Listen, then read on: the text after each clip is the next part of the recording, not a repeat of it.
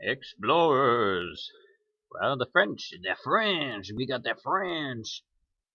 And the English explorers, we got them here right now, and that's what we're looking at today. So, they're exploring where? Well, North America. Alright, so this is North America. You might be familiar with the location. And we're looking at the French and English explorers.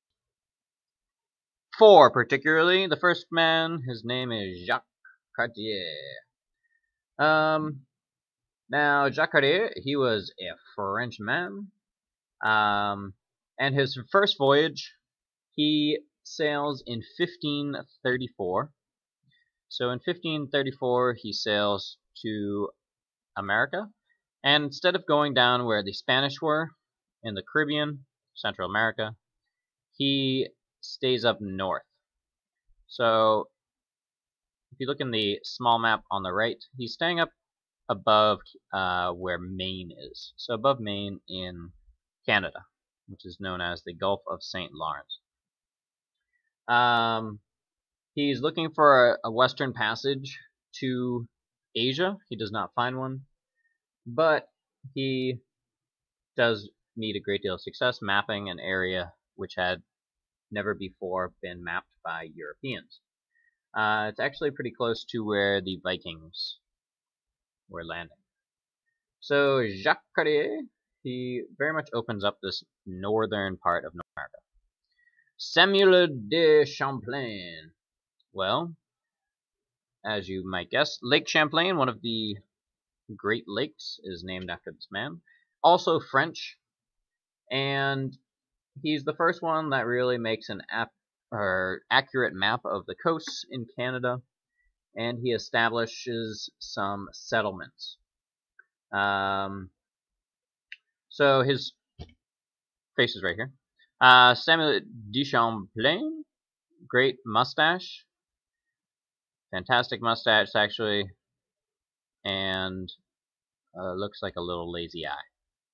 So he sails in, similar to the places where Cartier sails, but he sails all the way down the St. Lawrence River into Lake Champlain, named after him, Lake Huron, and Lake Ontario.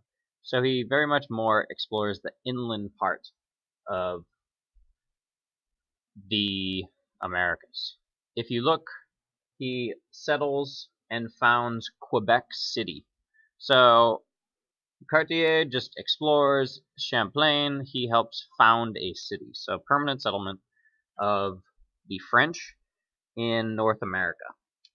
So 1608, he arrives in Quebec, and Quebec is now settled. So the French have a foothold in North America. English, not to be outdone, they send a man named John Cabot over to North America. John Cabot goes exploring in 1497 and also stays in this northern part of the United States, well, what is now the United States and Canada. So it's a fairly short voyage, but he is establishing now the English have some knowledge about what is in this land. Henry Hudson follows in John Cabot's footsteps, and he sails far more extensively.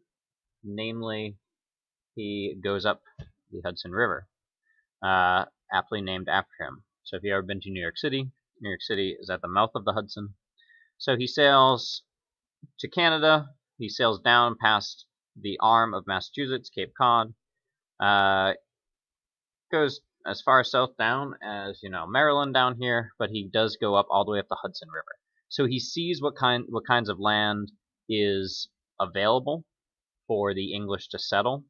And when you have the Pilgrims and other English groups that are coming, they know that this land is here, and there aren't other Europeans that have already settled on it. Other than those French up in Quebec and traders that are moving from there, the English know that much of this land, it's empty, other than for native tribes. And as we know, the native tribes have been decimated absolutely decimated by disease.